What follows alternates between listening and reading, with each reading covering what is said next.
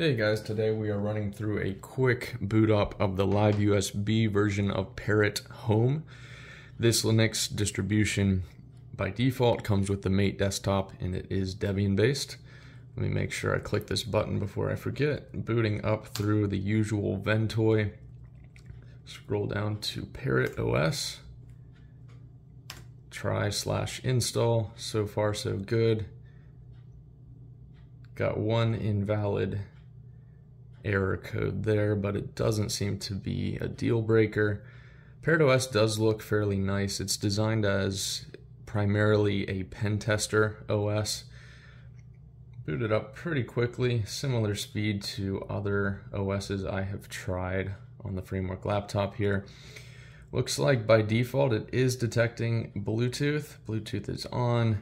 Go ahead and take a quick look at the Wi-Fi, make sure that's coming up as well. Yeah.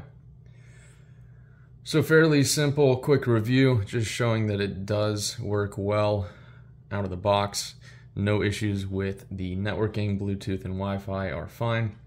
And I do recommend this OS as a nice pen tester OS. Very stable, runs smoothly, and seems to work well on the Framework laptop also. Take it for what it is.